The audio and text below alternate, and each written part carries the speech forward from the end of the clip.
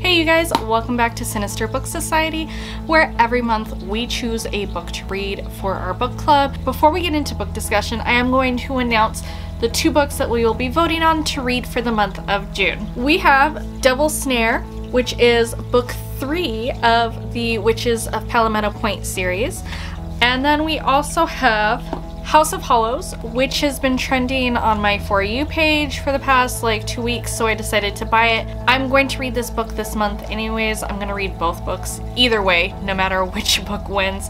So without further ado, let's read the synopsis of both books and figure out which one we're going to be reading for the month. So we're going to be starting off with the synopsis for Devil's Snare. Psychic Charlie Payne has been busy raising her son, helping the local deputies solve the worst of his cases and accepting her birthright as a witch. When her cousin suggests combining a girls' week in the mountains with her induction into their coven, she jumps at the chance for a break. But her vacation turns into a nightmare when Charlie encounters the spirit of a young woman who is definitely not looking to move into the light. When this ghost sets her sights on Charlie, she won't stop until she gets what she wants. And if she succeeds, it may cost Charlie more than her life. Devil's Snare is the 3rd book in The Witches of Palmetto Point, a spine-tingling supernatural suspense that will have you clinging to the edge of your seat. If you like ghosts, witches, and psychic, then you will love Witches of Palmetto Point series by Wendy Wang. You guys already know how much I love book 1 and 2. This one has my vote for book club. There's 11 books in the series. I don't know if we're gonna do the whole 11 books. We'll see who wins the vote for this month. And House of Hollow. Iris Hollow and her 2 older sisters are unquestionably strange. As children, they disappeared on the Scottish city street only to return a month later with no memory of what has happened to them or where they had been. More troubling, their appearance began to change. Their blue eyes now black, their dark hair now white, and as they grew older, odd eerie occurrences seemed to follow in their wake. People find them disturbingly intoxicating, unbearably beautiful, and inexplicably dangerous. Now 17-year-old Iris is doing all she can to fit in and graduate high school on time, something her 2 famous, glamorous, globe-trotting older sisters, Gray and Vivi, never managed to do. But when Gray goes missing, leaving behind bizarre clues as to where her whereabouts is, Iris and Vivi are left to find her. But they aren't the only ones looking. As they brush against the supernatural, Iris quickly realizes that the story she has been told about their past is unraveling, and the world that returned them seemingly unharmed 10 years ago might just be calling them back. Darkly seductive, this twisty, modern-day fairy tale by critically acclaimed author Crystal Sutherland is gripping and terrifying. So both books to me sound absolutely crazy and like must-reads.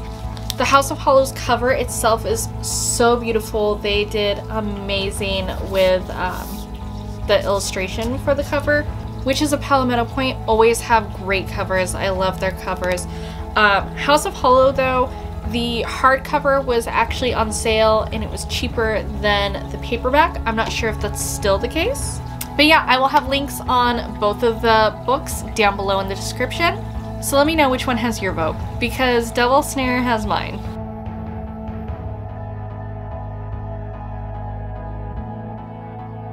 Alright, so last month we read Wayward Spirits.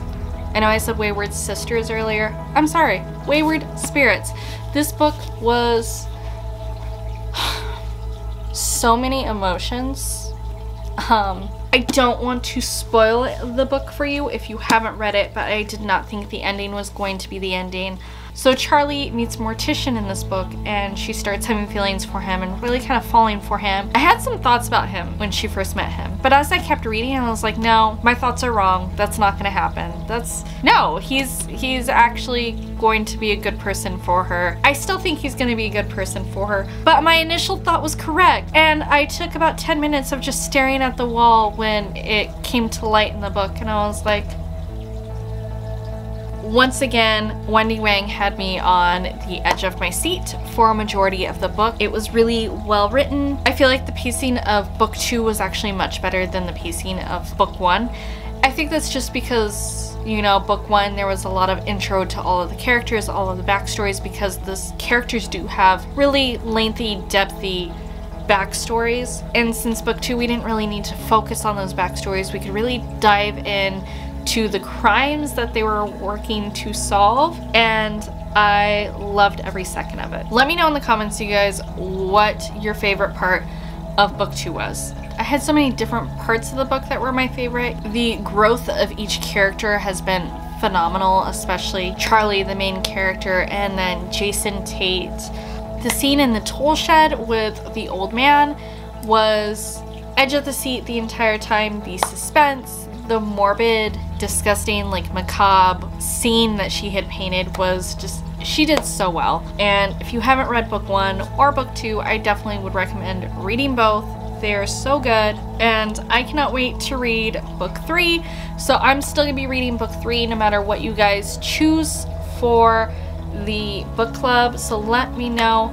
Go ahead, head over to the community tab right now, choose what book you're gonna vote for, and I'll announce it in 24 hours. I'm really excited for this month's book club. I will talk to you guys later. Have a good one.